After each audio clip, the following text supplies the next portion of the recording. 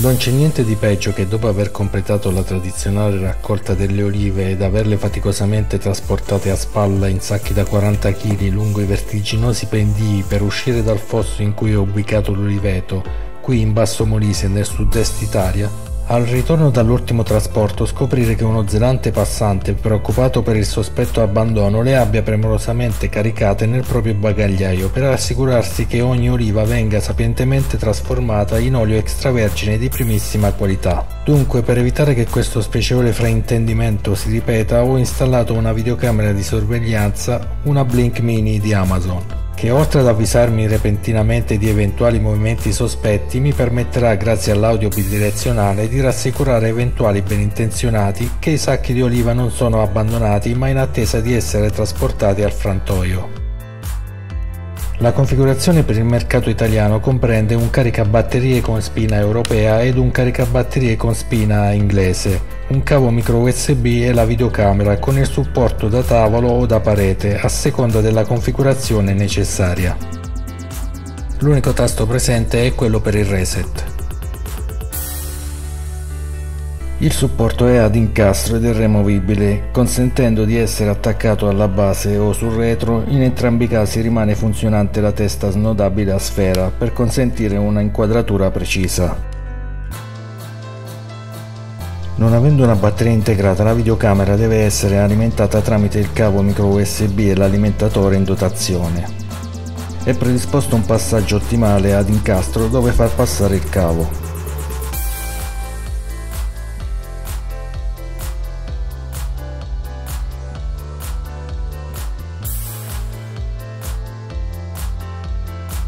Per accendere la videocamera basterà collegare l'alimentazione.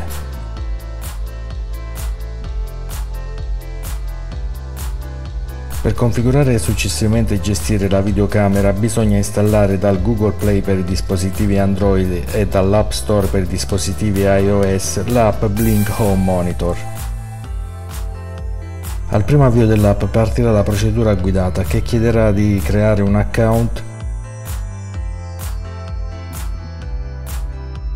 di aggiungere un dispositivo, nello specifico il Blink Mini,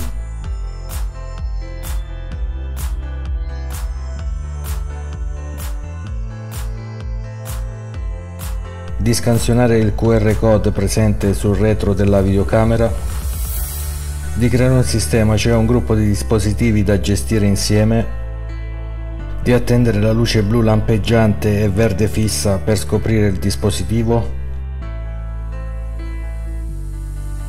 di connettersi alla propria rete WiFi, di attendere la connessione al server Blink, di attendere l'eventuale aggiornamento del firmware, di accettare la prova gratuita di archiviazione su cloud, attualmente fino a luglio 2022, e di autorizzare l'uso del microfono da parte dell'app. Fatto ciò, si potrà iniziare a sfruttare tutte le funzionalità della videocamera di sorveglianza.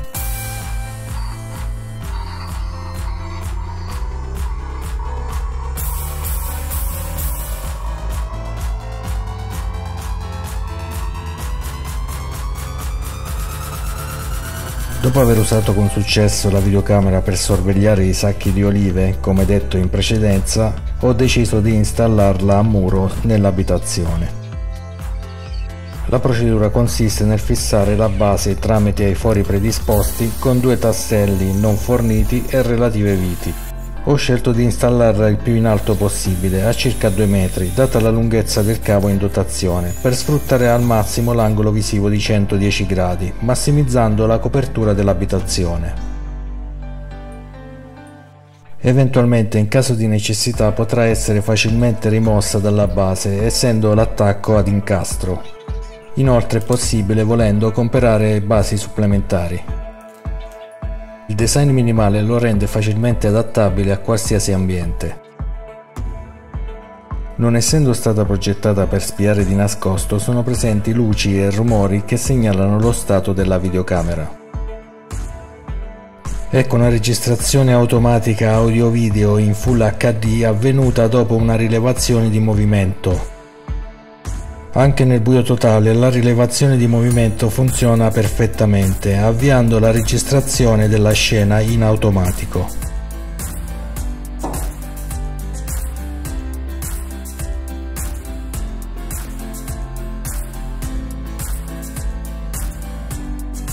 Dall'app è possibile interagire in qualsiasi momento con la videocamera, ad esempio scattando una foto o avviando una diretta.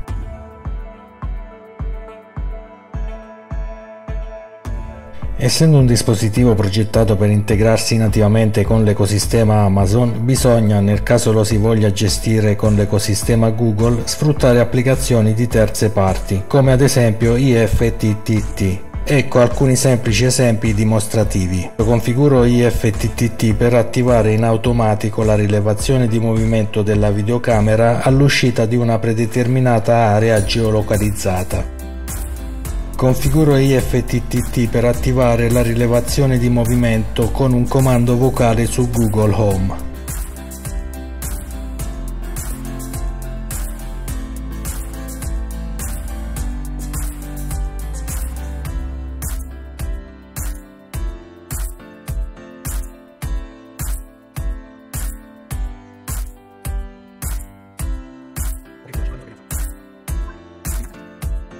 Configuro IFTTT per ricevere dei messaggi di notifica su Telegram non appena avviene una rilevazione di movimento. In pratica IFTTT permette di fare un'azione in base ad un evento, anche tra servizi e dispositivi diversi. Se accade questo, allora fai quello.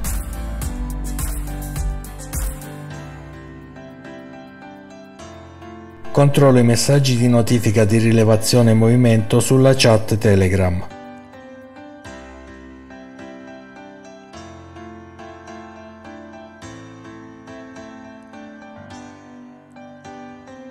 Nelle impostazioni è possibile ad esempio delineare l'area di rilevazione movimento.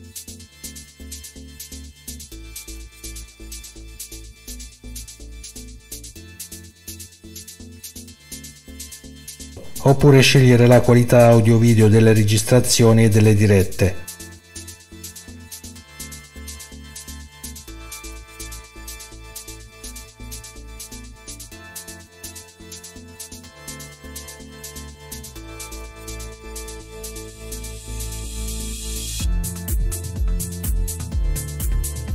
Oppure programmare l'attivazione e lo spegnimento automatico della rilevazione movimento.